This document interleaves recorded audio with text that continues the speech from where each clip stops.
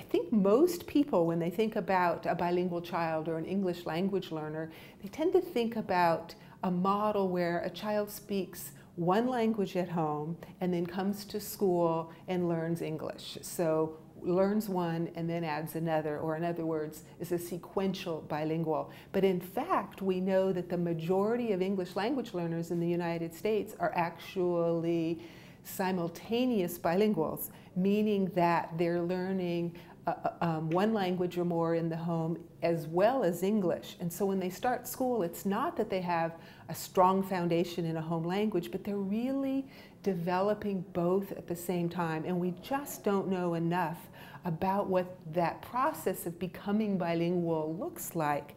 My colleague Kathy Escamilla is doing some wonderful work in this area with a program called Literacy Squared, where she's actually teaching children to read in English and Spanish at the same time, building on this idea that children do have a background in both languages, and we need to help children draw from, access their full linguistic repertoire, their strengths in both, and not say, okay, now it's only English time, now it's only Spanish, or whatever.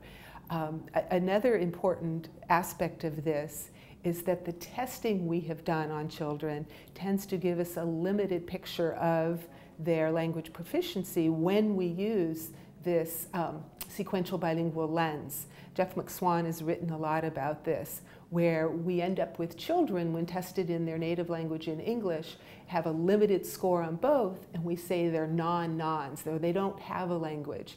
And in fact, if you look at their full proficiency, you see how much they really know. One example of this would be if you give a kindergarten child the Peabody Picture Vocabulary Test in English, and he does okay, but below average in English, and you give him that same test but in Spanish, where the words are a little different, he does below average in Spanish as well, and you say, oh, look, he's below average in both, limited.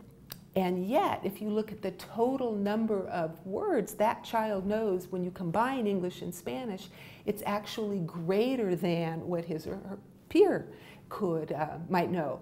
And so it's just a whole other way to think about this process of becoming bilingual, and we just don't know enough about it. So I think that really is important for how we think about RTI and calling kids at risk in kindergarten.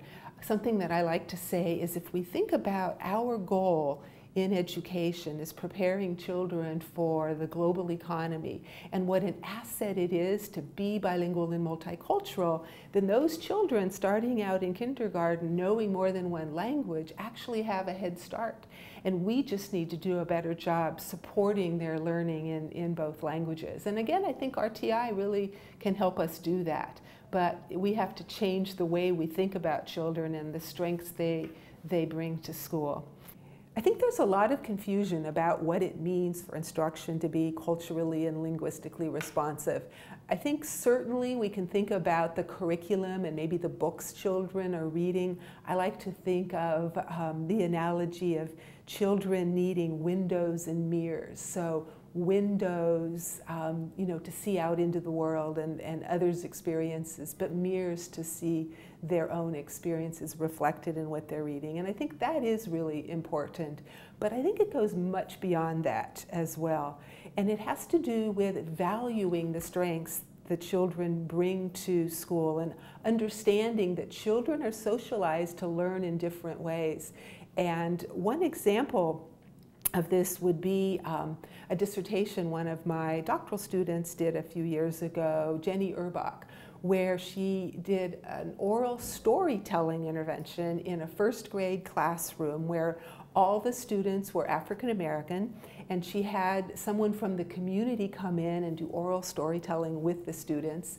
And then the children themselves also told stories, and it was a wonderful activity. But what was so important and relevant, I think, about it was that then she analyzed the children's stories, and she used a traditional format, a rubric for analyzing the components of children's stories and found that they looked sort of limited, in terms of following a set sequence, having, beginning, middle, and end, and they didn't appear to be very strong. But when she brought in other ways of looking at the story, she found that they were actually really richly complex, and that the children were very good at things like engaging the audience, and that they would use a more circular style where they would introduce a topic and then veer away from it but come back and go away and come back, in a way that was very engaging for the audience. So she was able to show that these children really actually had some wonderful strengths, that if you only used the one sort of traditional way of evaluating them, they would look very limited.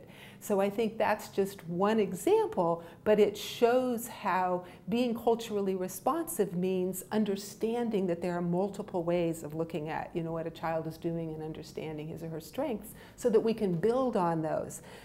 Doesn't mean we don't teach the child that more traditional form of storytelling. Of course we do, but we do it by valuing what they bring to the classroom, and then helping the child feel good about that, and then teaching them more.